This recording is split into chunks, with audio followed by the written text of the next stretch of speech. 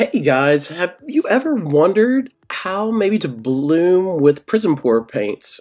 Well, I have, and I'm going to show you one way that I do it. I'll be using some colors from the gorgeous Tropical Splash set. I'm going to keep exploring this topic and show you some other ways to do it as well. I mixed all of my PrizmPour paints and my tube paints with PolyPour and a little water if I needed to thin anything. The PrizmPour colors that I used were Indigo Violet, Sparkling Aqua, Triple Sec, and Miami Magenta. My pillow paint was Bare Satin Enamel, Ultra Pure White, Interior House Paint. This is a 12 by 12 wooden cradle board, and you see me, I have my pillow paint down and I'm just kind of rotating it around the board and trying to get it coated. But I'm not going to spread it all the way over the edges just yet. I'm going to leave it kind of almost all the way to the edges, and then I'm going to do my bloom, and I'll worry about putting more extender pillow paint around the edges kind of after the initial bloom and blowout. Now, I took some of my inspiration and knowledge for how to do blooms with PrizmPour paints in this particular way from Tomoko of Tomoko Fluid Art. If you're not familiar with her, please go and check her channel out. Other than my cell activators, there are 3 other paints that I used. 2 of them are flat opaque paints that are not metallics, and that would be a Liquitex Prussian Blue and an Amsterdam Turquoise Blue, and I also used Pabio Iridescent Precious Gold mixed with a little bit of DecoArt Extreme Sheen 24 karat gold that makes an extremely beautiful gold to use within your pours. So just a little tip from me, try it out if you've never tried that out. It makes an extremely beautiful gold in all of your pours.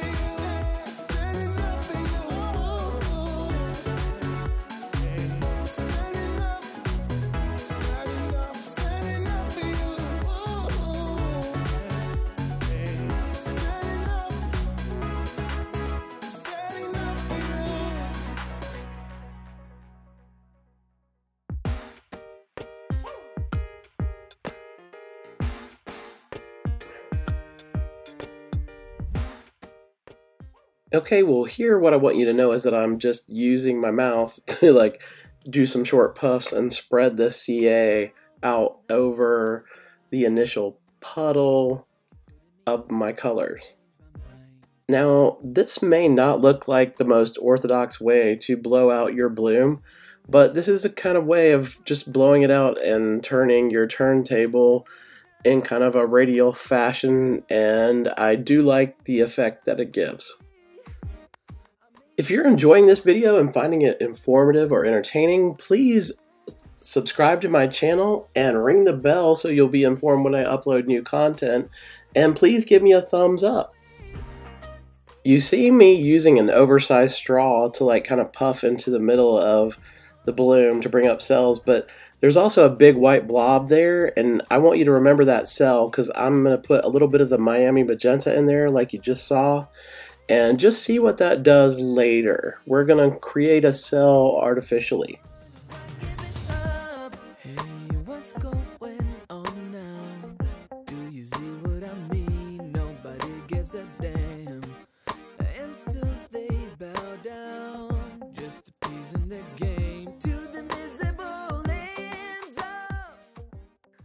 I really love how this initial bloom has come out. And now I am going to do a little, what I like to call bloom embellishing, or just doing a little bit of enhancements for the bloom, and I'm going through any of these color blocked kind of areas that did not have cells and just doing a few little swirls with my skewer so that when I spin off, this will help give the whole image a little bit more composition and a little bit more interest. And if you hang tight with me and you see it a little bit later, you'll see that it really does just that.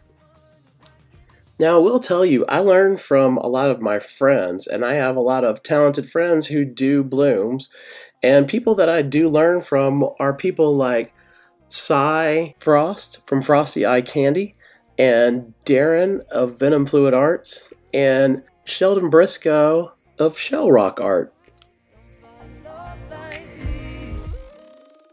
Now you see with each spin that I'm doing, these cells are opening up and more paint is being spread out and worked off the edges of the canvas, and we're just going to keep spinning and spinning and trying to work that paint off, but also trying to work the image to expand and increase. And look at those cells, like those cells in the middle of the canvas are just getting so large.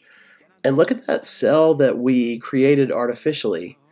To me, like, that is just really cool because that cell that I put the Miami magenta into looks like some sort of ruby. It's just such a beautiful, beautiful cell, and these colors are just so beautiful and so vibrant and so sparkly. I am a color art affiliate, and you can always use my code LanceTravis622 and get a 20% discount off your entire purchase. It does help me and my channel out a little bit, and it is much appreciated.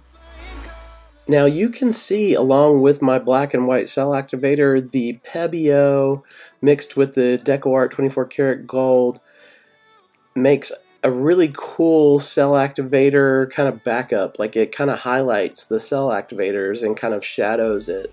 It's just a really interesting effect, so I really wanted to mention that. This is Perspectives of Pouring, and after me is usually Sheldon Briscoe, but he is out this week, so it will be Britta Clayton of Britta Clayton Designs. Be sure and check her video out. I know it's going to be amazing. I wanted to say also, I'm going to do a YouTube short showing you how I mixed the PrizmPour paints for this bloom. I just figured it was a better way to use time, and so that I wasn't using it in this video if people didn't really want to see that. But you also could go to the short and see exactly how those paints are mixed. I will also leave the recipes in the description box for this video. I just want to urge you to try these PrizmPour paints for a bloom for yourself. They are just so amazing, and I'm just so wowed by the rainbow cells that I got in this piece. It's just really amazing. And thank you all for hanging out with me, and I can't wait until I see you again for some more fun pouring together.